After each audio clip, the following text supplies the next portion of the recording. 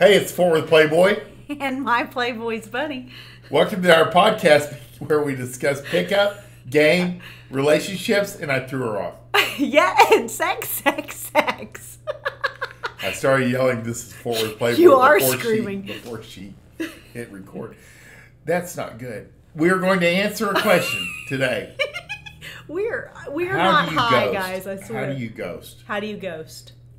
And the question came from YouTube. El Diablo says, I have a question. When you realize you fumbled or played it the wrong way, how do you pull out? How do you ghost? And honestly, I'm not good at this.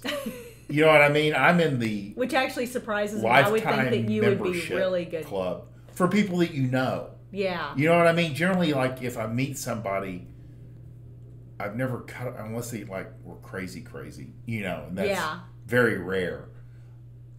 It's easier if it's just a person with like bad text, you know, they're dry or they're one word answers. Sure. They're not interested.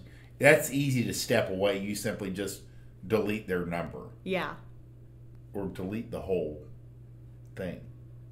Well, I mean, so if they reach back out to you, you don't see it.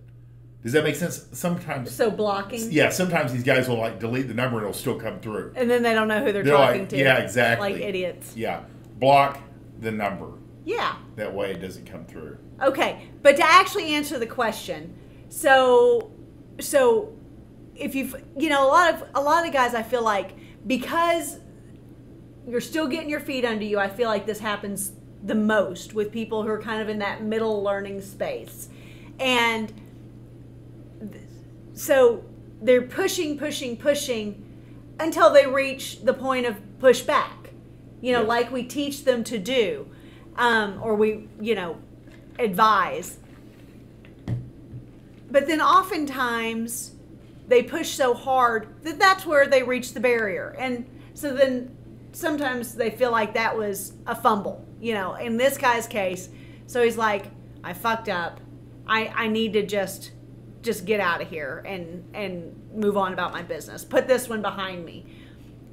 In that case, the best thing to do when you've lost control, you've lost your frame with a girl, is to just cut off communication. You know, and if she texts, remember, you actually don't have to answer. There's not a hard and fast rule. Even if you left her on red, even if you have that notification turned on where she sees that you've seen it, you don't have to answer. She can call. You don't have to answer the phone. Like, it's a hard thing for a lot of people to do unless you're just cold-blooded.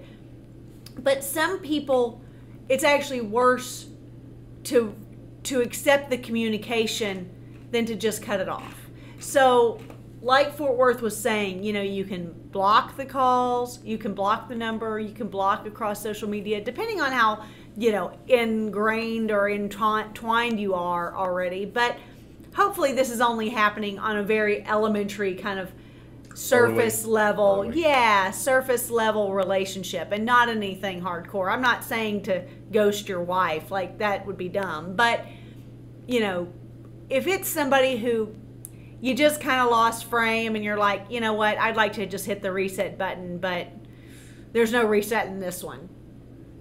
You can. I mean, with time sometimes, you know, I would say you pull back.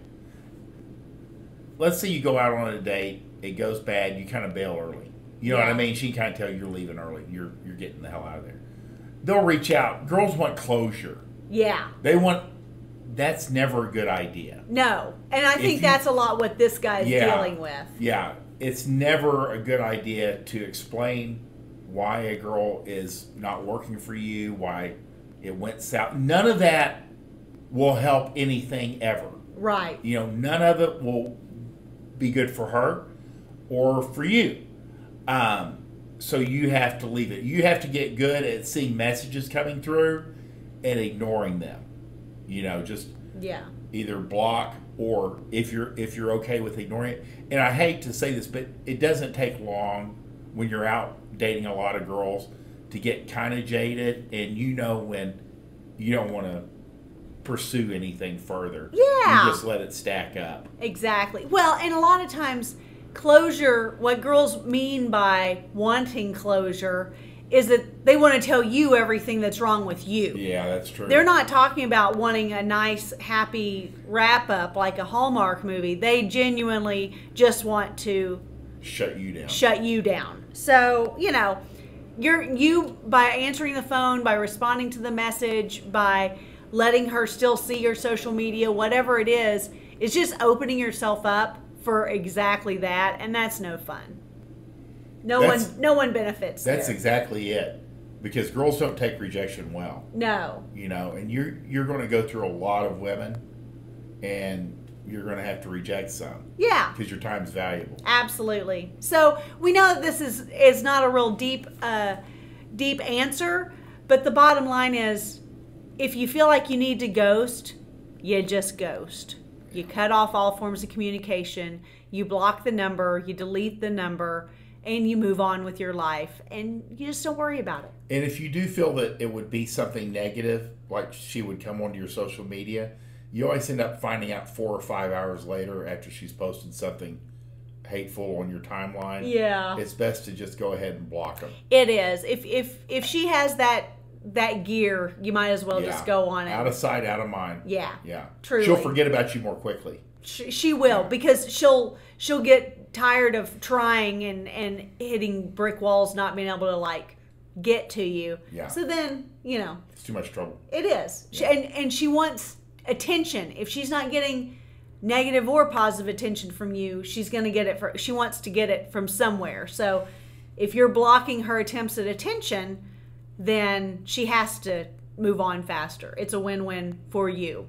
Anyway, if you like this podcast, please like, subscribe. Keep asking us questions, whether it's in the DMs, whether it's in the comments. We love to hear your questions. We love to hear your stories where this kind of stuff has worked for you. If you need a little bit of helpful advice, we've got a dread book in the comments down below, or in the description box, I'm sorry, with the link there. Dread goes a long way in preventing you losing your frame. So it's just a really great way to control the story, shall we say. So pick that up if you are struggling with losing your frame with women. We think that's a great tool that we offer and book that we offer. So we want you to win. Bye!